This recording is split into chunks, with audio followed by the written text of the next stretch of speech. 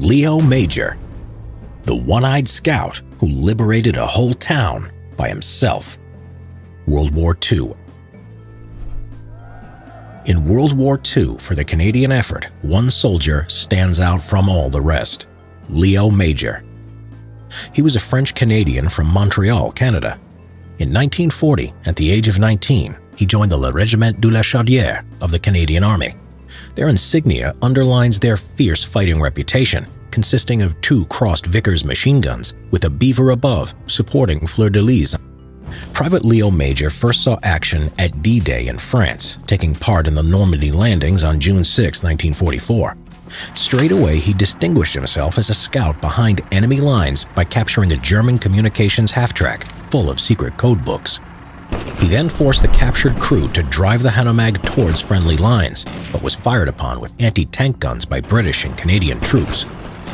Leo had to climb on top of the vehicle to get them to stop firing as they drove closer, and later remarked how happy he was that the British and Canadian soldiers didn't know how to shoot. When the English officer asked Leo to hand over the Hanomag, Leo refused outright, stating that it was a Quebec man who captured it, and so it was handed over to the Chaudière Regiment. His war was nearly cut short when a few days later he was scouting ahead of his unit. Leo unexpectedly encountered a patrolling elite Waffen-SS unit. In the ensuing firefight, he managed to kill 4 of the enemy soldiers, but one of them, fatally wounded, managed to throw a phosphorus grenade, and Leo was hit, damaging his left eye badly. Leo was then sent to a field hospital for treatment. Leo had to wear an eye patch while his eye healed, and he remarked on how he looked like a pirate. Remarkably, he refused to be sent home, stating that he only needed one good eye to aim a rifle. Quickly, he returned to the front line and continued to act as a scout and sniper for his unit. Shortly after returning to active service in October 1944, he was involved in the month-long Battle of the Scheldt in Holland, which involved much heavy fighting and several amphibious landings. One day during this prolonged battle, Leo's commanding officer had ordered him to find the 50 zombies who had gone missing on patrol earlier. Zombie was a slang term used by Canadian volunteers for unenthusiastic, inexperienced Canadian conscripts in the war. Leo was carrying out the reconnaissance by himself, as always wearing PT sneakers instead of heavy boots. He was deep behind enemy lines in the dark, in freezing cold rain, muttering to himself, "I am frozen and wet because of you, so you will pay."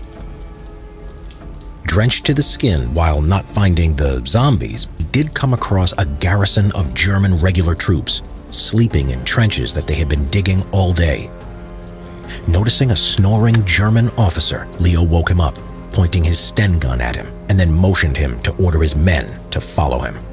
One soldier raised his rifle and was shot dead by Leo, followed by 3 others who joined the firefight.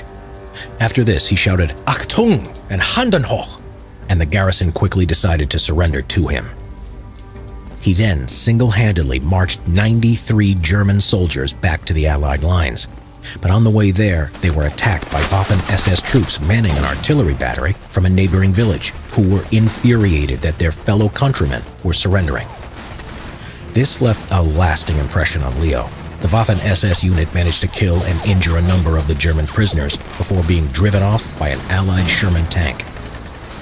Leo then handed over 93 German prisoners to his speechless commander. For his act of bravery, Leo was awarded the Distinguished Conduct Medal, which is the 2nd highest award in the British and Commonwealth, the Victoria Cross being the only one higher. But surprisingly, he declined the medal, feeling the British commander, General Montgomery, who was going to present him with the award, was incompetent and therefore in no position to give him that medal. Then in February 1945, as his unit was fighting in the Rhineland in Germany, the Bren gun carrier he was traveling in hit a mine, wrecking the vehicle and killing all its occupants, except Leo. He was severely injured, including 2 badly broken ankles, 4 ribs, and his back in 3 places. Leo again refused to be shipped back home, and after a short spell in a Belgian hospital, he returned to his unit in time for their final attack to clear Holland of the last of its German occupiers. So, on April 13, 1945, the Allies were preparing to attack the large Dutch town of Zwolle, but were unsure of the strength or deployment of the German forces in the town. That evening, Leo and his friend Corporal Willie Arsenault volunteered to carry out a recon of the area. The city was planned to be bombed by Allied artillery, and this is something Leo and Willie wanted to prevent. When the two approached the outskirts of the silent town, the Germans spotted Willie after his grenade bag made a rattling noise, and he was killed by enemy machine gun fire. Leo took two of them out, but the others fled in a vehicle. He then took his friend's Sten gun, an extra bag of grenades, then laid his lifeless body on the side. So enraged was Leo that he would go on a one-man rampage that lasted the whole night, using his submachine gun and bags full of grenades. He hijacked a nearby German scout car, disarming the driver and taking his MP-40, adding a third submachine gun to his inventory. Leo made him drive to a hotel, then entered a bar. There he disarmed a German officer who could speak French to Leo, and he made him aware that the town was to be bombed by Canadian artillery, which would result in German military and civilian casualties. The officer understood, and in good faith, Leo handed him back his pistol, allowing him to drive off in the hopes that he would evacuate his troops rather than rally an attack. Leo moved around the town for a few hours in the dead of night, firing on any German units he came up against, throwing grenades and making as much noise around town as possible. His idea was to confuse the enemy into believing that they were under attack by a far larger Allied force storming the city. He proceeded in killing or capturing German defenders as he moved from street to street, using the local river and church as reference points so as not to get lost. Every time he had enough prisoners, normally between 8 to 10, he would march them back to the Allied lines and drop them off, before returning to the town to carry on his one-man assault. He is reckoned to have done this around 10 times. 4 times in the night he had to force his way into civilian houses to rest. Although terrified by his initial appearance, once they understood he was Canadian, they looked after Leo. During his rampage, he also attacked and set light to the Gestapo headquarters, further adding to the confusion. Then, finding the SS headquarters, he engaged in a firefight, killing 4 SS officers inside. Then, later, Leo came across a group of townsmen by chance. This included a local policeman by the name of Frit Kuiper. All of these men were secretly members of the Dutch resistance. Leo then explained to them that the town was liberated. Then the group went on to take the town hall and bring the civilians out onto the streets. By 4:30 a.m., the German garrison had fled the town, and Leo had single-handedly liberated Zwolle. Leo retrieved his friend Willie Arsenault's body and returned to his unit, who had yet to advance into the town. On that morning of April 14th, the Allied forces entered the town without a shot being fired and without the loss of civilian life from the planned bombardment, due to Leo's outstanding bravery the previous night. For his heroism above and beyond the call of duty, he was again awarded the Distinguished Conduct Medal, and this time he accepted it. After the war, Leo left the army and returned to civilian life to resume his old job as a pipe fitter. With the start of the Korean War in 1950, the Canadian Army joined the United Nations forces in fighting the Communist Chinese and North Korean invasion of South Korea. Leo, though only 29 years old, was seen as a veteran with a special skill set and was recruited to rejoin the Army and become a member of a special scout and sniper team. Then, in November 1951, the Communists attempted to take some strategic important high ground just 40 miles away from Seoul, the South Korean capital. The fighting was based around the vitally important Hill 355, nicknamed Little Gibraltar, and Hill 277. Chinese troops had captured it from the Americans, and Leo was to recapture and hold the hill. The fighting raged for days, and the Canadian commander, Lieutenant Colonel Jacques Dextraz, declared, "In the event the battalion is attacked, there will be no withdrawal, no platoons overrun, and no panics." During the battle, Leo commanded a unit of around 18 men, repelling whole Chinese divisions while enduring heavy artillery and mortar barrages for 3 days. Even though Leo had been ordered to retreat when the Chinese divisions counterattacked, he refused. Instead, he demanded that the commander of the mortar platoon, Captain Charlie Forbes, rain mortar fire on the enemy. The mortar fire was so close to Leo's position that the commander could hear the bombs explode when Leo spoke on his radio, and it was so intense that the mortar barrels warped from their rate of fire. For his valor and leadership under fire, Leo was awarded another Distinguished Conduct Medal for capturing and holding the key hill. Leo was the only Canadian to win the Distinguished Conduct Medal in 2 separate wars. He lived a quiet life afterwards and in 2008, at the age of 87, passed away, having been married for 57 years and having 4 children.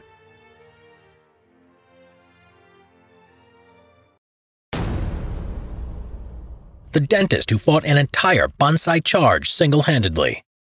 1944, World War II. A dentist often strikes fear into their patients. The dreaded sound of the drill and the excruciating pain that comes with dental treatment is often too much for most of us to bear. Good dental health is important to a soldier too, as they need to concentrate in battle and not be distracted by a painful toothache. Such a role was assigned to Ben L. Solomon, who was a dentist in the U.S. Army. He was born in 1914 in Milwaukee, Wisconsin, and had a happy childhood, being heavily involved in the Boy Scout movement. Solomon went on to university and then dental school. When he graduated in 1937, he set up his own successful dental practice in Los Angeles. But then in 1940, Solomon was drafted into the U.S. Army as America prepared for war. He was initially assigned to the infantry as a private and qualified as an expert in the use of small arms weaponry. However, he was quickly transferred to the Army Dental Corps and was commissioned as a first lieutenant. By all accounts, he was an excellent soldier and liked by all of those around him. By 1944, he had risen to the rank of captain and had been assigned to the 27th Infantry Division, whose nickname was the Orion's Roughnecks due to the unit's Irish New York roots. At the beginning of June 1944, Solomon was finally about to taste combat for the first time, when his division was transferred to Pearl Harbor in order to join a large U.S. amphibious invasion force that was about to set off for the Japanese-held Mariana Islands. The reason why this island group was so strategically important to the U.S. was that capturing them would allow the new U.S. B-29 Superfortress heavy bombers to be stationed within range of the Japanese mainland. On June 15th, after a massive U.S. naval bombardment that had lasted for 2 days, 8,000 Marines supported by amphibious tanks landed ashore at Saipan, one of the most important islands in the Mariana Island group. The Japanese were well prepared on Saipan, with numerous minefields, barbed wire, pillboxes, and entrenched troops. They would launch several major counterattacks that included fighter-bomber aircraft. Nevertheless, by nightfall, the U.S. forces had secured a beachhead and were pouring ashore in increasing numbers. The next day, Solomon and the Roughnecks landed ashore and joined in the fighting. Over the next few weeks, the Japanese continued to counterattack again and again, resulting in heavy casualties on both sides, which often ended in bitter and bloody hand-to-hand fighting. With the U.S. casualties mounting, Solomon volunteered to move up to the front line to replace the battalion surgeon who had been severely wounded. On July 7th, just as the battle was finally coming to an end, Solomon found himself supervising a forward field aid station at the edge of the front line, when the enemy unexpectedly launched their final major counterattack. In fact, it was one of the largest assaults by the Japanese during the whole of the Pacific campaign. In desperation, 5,000 Japanese soldiers had charged forward with bayonets fixed in a near-suicidal attempt to push the Americans back. The ill-prepared Americans were caught totally by surprise by the sheer brutality and scale of the attack. The Japanese succeeded in breaking through the forward perimeter of the American front line and threatened to overrun the whole sector. Nevertheless, Solomon stayed at his post, despite it being less than 50 yards from the front line, and continued to attend to the growing number of wounded that were arriving at the station. Then the situation became much more desperate as he became aware of an attack on the station by Japanese soldiers. He saw some of the enemy starting to bayonet some of the helpless wounded patients outside the station's main medical tent. Without a moment's hesitation, Solomon grabbed the nearby M1 Garand semi-automatic rifle from one of his wounded patients and killed the enemy soldiers. Then he returned inside of the main tent to try to continue his job of saving the lives of the patients. But moments later, 2 other Japanese soldiers stormed into the tent itself. Solomon reacted quickly and shot them both dead, only to realize 4 more enemies were crawling into the tent from the sides. Fearing for his patients' lives and without a thought for his own safety, he rushed forward, attacking the group of enemy soldiers. He kicked a knife out of the hand of the first enemy soldier, then shot him dead. He then turned and shot the second soldier, who collapsed mortally wounded onto the floor. Then Solomon, using his own bayonet, killed the third one. But the last of the four proved to be much more difficult, and he became locked in fierce hand-to-hand combat. Solomon managed to hit the soldier hard in the stomach with the butt of his rifle, winding him for an instant. This allowed a wounded comrade of Solomon's to finish him off with a well-aimed shot. Solomon, realizing the situation would soon become hopeless, and wanting to avoid his patients being massacred, ordered the station to be evacuated immediately, while he chose to stay behind to cover their retreat. The last thing that he was heard saying was, "I'll hold them off until you get them to safety. See you later." Solomon then single-handedly manned an abandoned heavy machine gun, firing burst after burst into the enemy troops that overwhelmed the station in a mass attack. He sacrificed his life so others could evacuate. When the U.S. Army retook the station a few days later, Solomon's dead body was found surrounded by 98 dead Japanese soldiers piled around his position. It is said that he had been shot 24 times before finally succumbing to his wounds. After he was dead, the Japanese troops had continued to shoot him and bayonet him countless times, leaving his body badly mutilated and barely recognizable. He was just 29 years old at the time of his death. During the 3 weeks of intense fighting on Saipan, there were around 43,000 American and Japanese casualties. There were also a further 22,000 civilians who had lost their lives in the fighting. So distraught was the enemy at losing the battle that thousands of Japanese soldiers and civilians committed suicide rather than face the shame of surrendering. Solomon was not truly recognized for his selfless heroism and sacrifice until 2002, nearly 60 years after his death, when he was finally awarded America's highest military honor, the Medal of Honor. The reason why it had taken so long for Solomon's bravery to be fully recognized was that the Geneva Convention that governs how wars can be fought stated that military medical personnel cannot use weapons in battle. But the U.S. authorities had misinterpreted this rule, as it was meant to apply only in offensive situations, whereas in Solomon's case, he was clearly using it to defend himself and protect his men.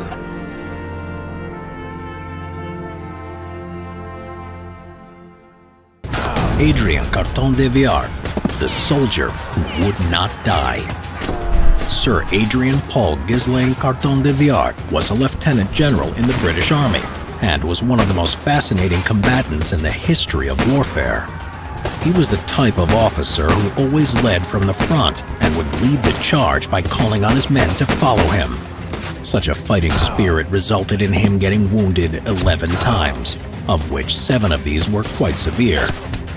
During his 34 years of military service and participation in 6 different conflicts, he lost his left eye and left hand and earned himself the title of the most battle-scarred soldier in history. Adrien Carton de Viard was the type of man who was born to serve in the armed forces. "Frankly, I had enjoyed the war," he had said on one occasion. During his teenage years, he was craving adventure and excitement, so in 1899, when he was 19 years old, he tried to join the British Army to fight in the Second Boer War. The Army wouldn't accept him because of his age, so he enlisted under the alias of Trooper Carton, claiming he was 25 years old.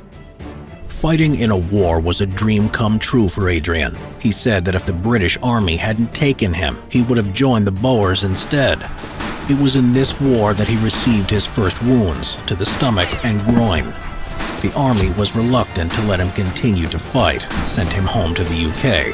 De Viard's family were furious with him for leaving his studies at Oxford and risking his life in such a dangerous adventure. Yet, confronted with his son's determination to build himself a military career, Adrien's father allowed him to remain in the army. De Viard's first commission was in the 2nd Imperial Light Horse. In 1901, he was appointed as a 2nd lieutenant in the 4th Dragoons Guard. Right up until the First World War, Adrien Carton de Viard served in South Africa and India. Since he was Belgian by birth, in 1907 he decided to become a British subject by taking an oath to King Edward VII. In 1914, de Viard was sent to British Somaliland to help fight the local dervish movement, who were led by their religious and military leader, Sayyid Muhammad Abdullah Hassan, nicknamed the Mad Mullah by the British.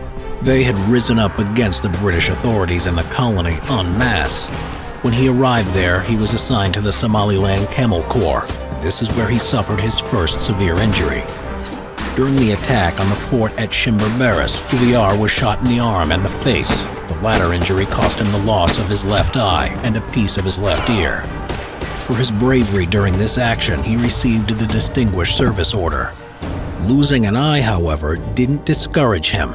On the contrary, he was pleased that he was returning to Europe, where he had a chance to fight in the real war. As soon as he recovered, he expressed a wish to join the British troops in France. He threw away the glass eye he had been supplied with and started using a black eye patch, a feature that would become his trademark. On the Western Front, Duviar commanded 3 infantry battalions and a brigade. During that period, he was wounded 7 more times. At the Second Battle of Ypres, shrapnel from the German artillery bombardment shattered his left hand. In the field hospital, Duviar asked the doctor to amputate his fingers, but because the doctor refused to do so, Duviar tore off 2 of his fingers himself and threw them away. The injuries he suffered that day caused him to have the whole mangled hand amputated anyway later that year. Not even the loss of his left hand stopped him from continuing the war, though. He fought at the battles of the Somme, Passchendaele, Cambrai, and Arras. He was shot in his skull and ankle, through the hip, the leg, and an ear. During the Battle of the Somme, Duviar commanded the 8th Battalion, Gloucestershire Regiment, and personally led his men into an attack at the village of La Boisselle. He attacked the Germans with grenades using his one good arm, managing to pull the pins out with his teeth and throwing them. He took control of 3 other battalions whose commanders had been killed, captured an enemy position, and held it against repeated enemy counterattacks. For his gallantry shown on this occasion, Duviar received the Victoria Cross in 1916. At the time, he was 36 years old. He never spoke about the award as being his own. Instead, he credited it to all the men of the 8th Gloucesters. Duviar ended the campaign with the rank of Acting Brigadier General. At the end of the war, he was sent to Poland as part of the British Poland military mission. His task was to support the Poles in their post-war conflicts with the Soviets, Ukrainian nationalists, and the Lithuanians. On one occasion in 1920, the observation train that he was traveling on came under attack by a group of Cossacks. He returned fire at them with his revolver, but lost his footing and fell off the train. He scrambled back on and continued firing at them. Gradually, he developed a great empathy towards the Polish people and their country. As a result, he decided to spend more time in this country after officially retiring from the army in December 1923. Adrien Duviar would have undoubtedly spent the rest of his life in Poland if it had not been overrun by the Germans and Soviets in 1939. He narrowly avoided capture and escaped the country via Romania to reach the safety of Britain. Upon his return, Duviar was recalled by the army and given his former rank of colonel. In 1940, as a commander of the 61st Division, he fought the Germans in Norway, but was forced to withdraw with the rest of the British Expeditionary Force. Then, in April 1941, as an acting Major General, he was appointed as head of the British Yugoslavian military mission. On his way to Yugoslavia, Duviar's plane crashed near the coast of Italian-controlled Libya. He was rescued from the wreckage, but ended up in an Italian prison for senior officers at Castello di Vinciglata. During the 2 years of his imprisonment, Duviar made 5 attempts at escaping. On one occasion, he did manage to escape, after he and 6 other officers had managed to dig a 60-foot-long tunnel to freedom. He spent 8 days wandering around the area disguised as an Italian peasant before he was recaptured. His years in captivity ended in August 1943, when the Italian government released him as part of their secret plans to negotiate a peace settlement with the Allies. Once again, Duviar was back in Britain. His last posting in the war was as Winston Churchill's personal representative in China, with the rank of acting lieutenant general. His reports about the event and relations in China provided a valuable insight to the British government about the conditions in this country. The mission there lasted for 4 years and ended in 1947. In October that year, Duviar finally retired. On his way back home, he was injured one last time. In Rangoon, as he was coming down some stairs, he slipped and fell and broke several vertebrae. The life of this extraordinary soldier and adventurer ended in 1963. At the time of his death, Adrien Paul Ghislain Carton de Villar was 83. In his lifetime, he had faced death on many occasions, but he never shied away from danger. He was a true example of a ferocious soldier and a great leader of men.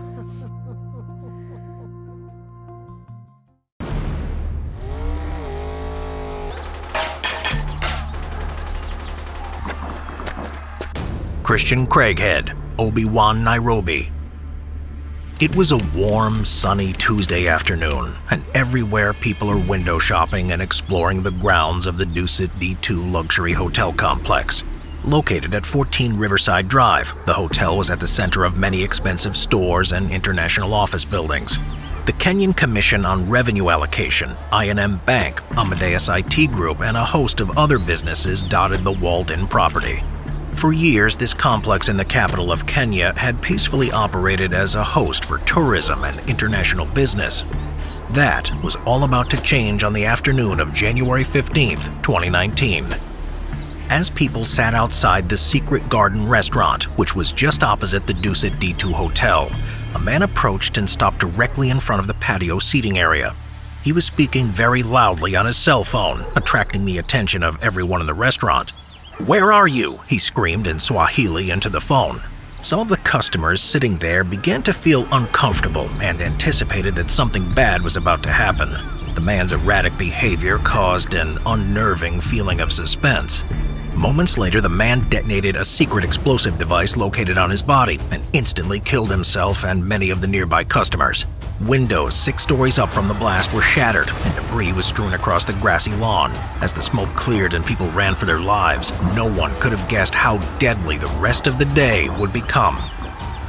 Around the same time, at roughly 3 o'clock in the afternoon, 4 more armed men drove to the entrance of the compound. At the security gate, the guards' suspicions were aroused, and they fired some warning shots at the vehicles. The 4 men were forced to abandon their vehicle and continue up the street on foot. Approaching the front gate, they threw hand grenades at vehicles parked outside the entrance, and 3 cars exploded into bright hot flames. The purpose of this second explosion was to create chaos and confusion within the luxury complex, making people become disoriented and easier to trap. After a brief skirmish with the front gate security, the attackers forced their way into the complex. These men were wearing black apparel, carrying assault rifles, and had a lot of extra ammunition magazines with them. Clearly, the attack was coordinated beforehand to cause as much devastation as possible. They split into 2 groups of 2 and began systematically moving through the office buildings. Shooting and throwing grenades as they moved up the floors, the group killed anyone that they came into contact with. Kenya is no stranger to terrorist attacks. 10 minutes into the attack, dozens of security personnel began to arrive at the front entrance. Police special forces, paramedics, and armed civilians raced into the complex to begin helping evacuate the panic-stricken crowds. Among those helping was Christian Craighead, a British SAS soldier who was in the country to help train Kenyan soldiers to fight against terrorist attacks. For Craighead, the day had started normally enough. He was shopping at the mall when he received a phone call that there was an attack at the hotel complex. Immediately, this British SAS soldier, who was a member of the elite 22nd Regiment, grabbed his equipment and ran to his car. Weaving in and out of traffic, he pushed his way through Nairobi and toward the Dusit D2 hotel compound. Leaving his vehicle, Craighead could hear the sound of automatic gunfire, and although he had little intel on what was unfolding, he knew that many people were in danger. His training in the British Army had prepared him for this sort of situation. Christian Craighead had joined the Junior Parachute Regiment before his 17th birthday and trained with them for 6 months before moving on to the program for adult paratroopers.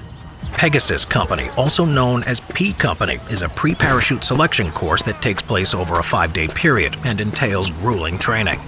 Not many pass the course, but those that do have the chance to continue on to the parachute course. After graduating from training, he served for 3 years as a paratrooper before joining the Pathfinder Platoon, which is an elite unit, part of the 16 Air Assault Brigade. These operators serve as an advance force and carry out dangerous reconnaissance missions. In 2003, he deployed to Iraq and worked in this capacity as a Pathfinder. 9 years later, Craighead completed the British SAS's notorious 6-month-long selection program and became a member of the 22nd Regiment. The 22nd Regiment is one of the most elite units in the force.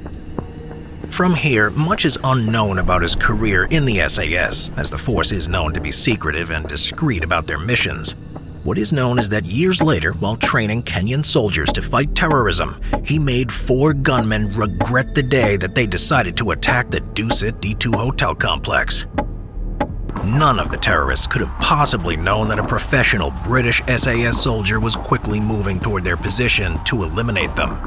Wearing body armor, a balaclava, and a pair of jeans, Craighead got to work. He carried a Colt Canada C8 series rifle, which is essentially an AR-15 or M4/M16 at its core. The gun was specifically an L119A2, which is a modernized version of the C8 and has a monolithic upper receiver. This serves to make the gun more accurate by zeroing large optics and laser aiming devices. Also featured on the gun was the SIG Romeo 4T optic, which is a premium red dot optic, and a Surefire FA556A suppressor. Firstly, Craighead helped escort numerous groups of civilians out of the complex. He can even be seen on video footage carrying out wounded people and providing cover for the paramedics. Time after time, he brought people out of harm's way to then turn and head straight back towards the enemy fire. People were amazed by this unknown, masked foreigner who was taking control of the situation and getting all those people to safety.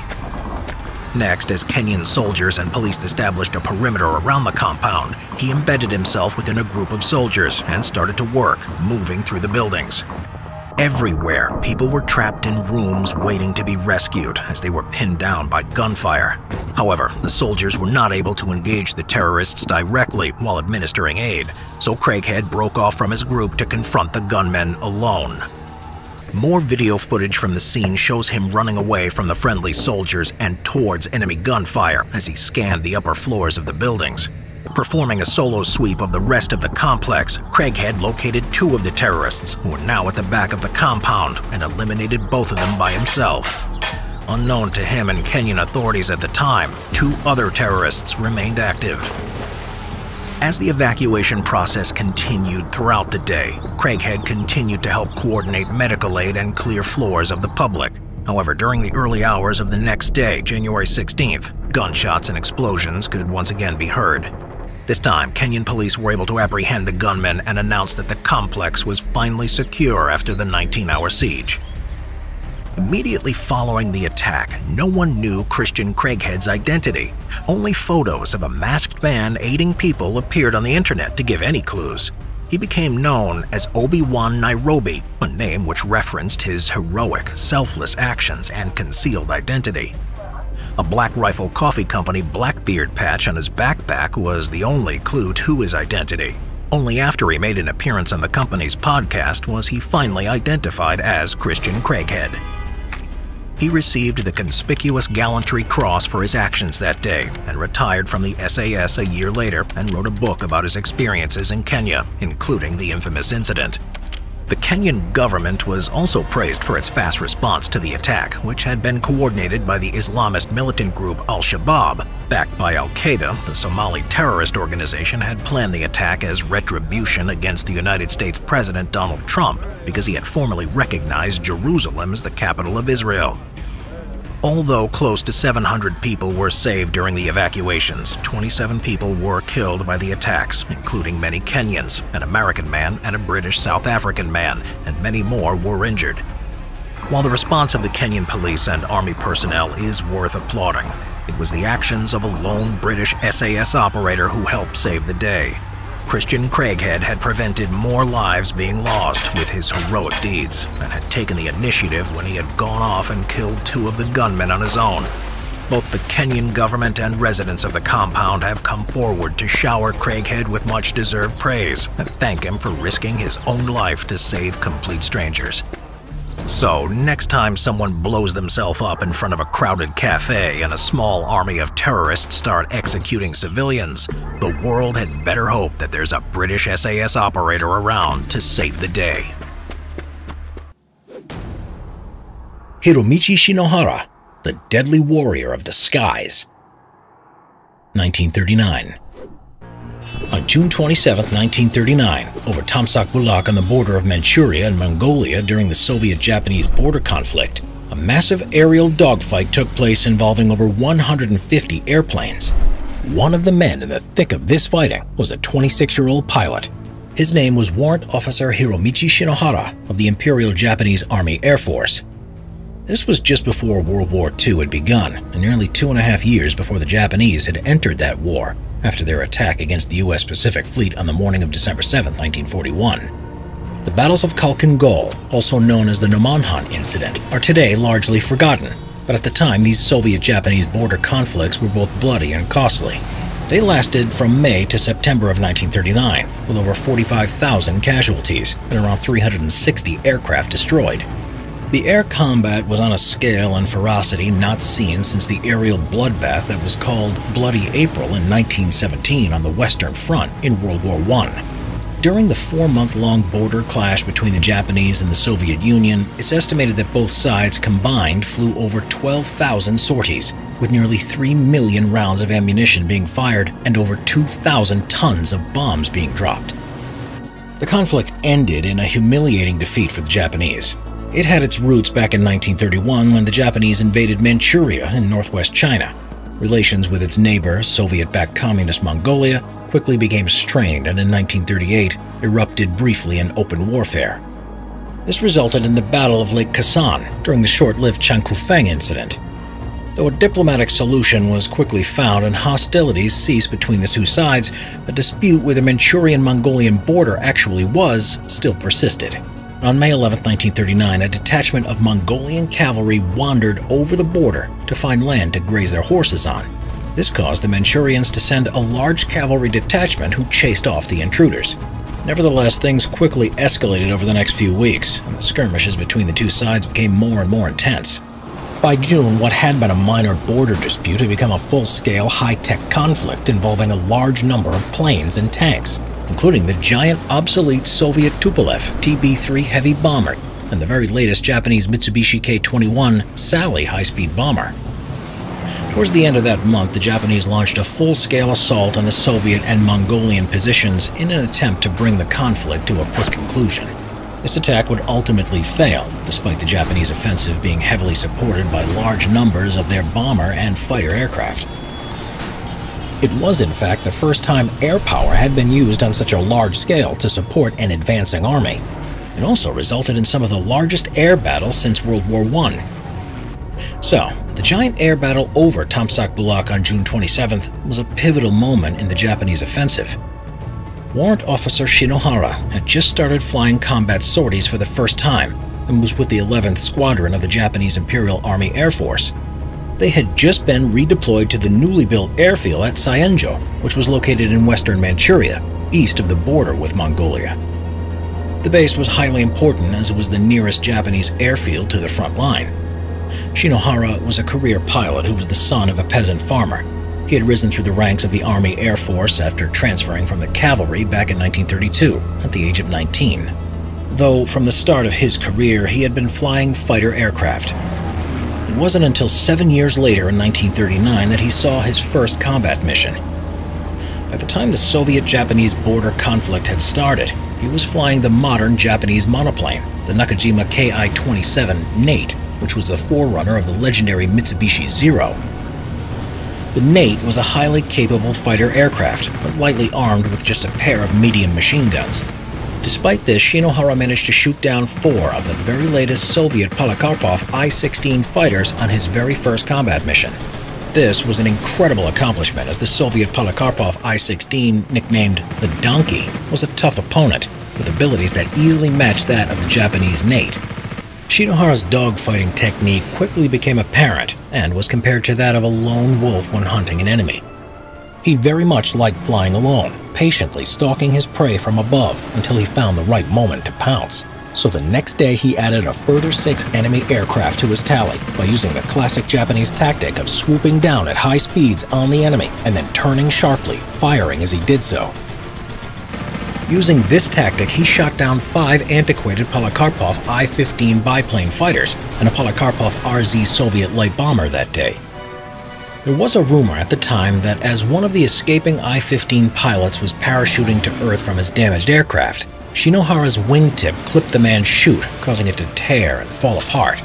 This caused the man to fall several thousand feet to his death.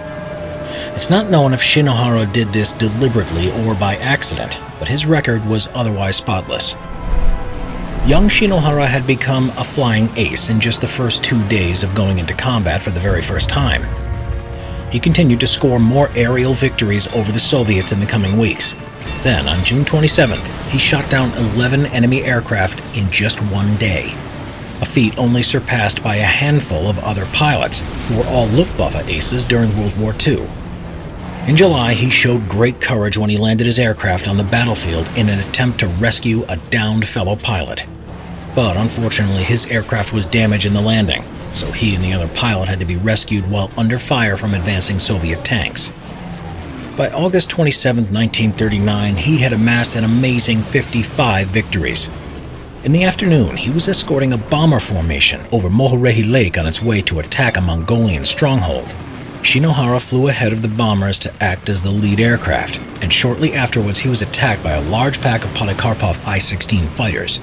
Shinohara, though hopelessly outnumbered, managed to shoot down 3 of the attackers before his plane was hit, sending it spiraling downwards in flames, killing him as it crashed into Lake Mohorehi. He had just celebrated his 26th birthday a few weeks before. Recovered from the charred and mangled wreck of his aircraft was a watch, his brass identity tag, a can opener, and oddly enough, a German Mauser Model 1914 automatic pistol he had liberated off a Soviet prisoner of war. Shinohara was posthumously promoted to the rank of Flight Officer Second Lieutenant. Before he died, he had shot down a total of 58 Soviet aircraft in less than 93 days. His tally was never surpassed by any other Japanese Army pilot, though some Japanese naval pilots during World War II went on to shoot down more planes. It is a sad fact that very few Japanese pilots who lived through the border conflict survived the onslaught that was World War II. Such was the intensity of the Pacific War, coupled with the complete and utter destruction of the Japanese Air Force in the brutal fighting at the end of the war in 1945.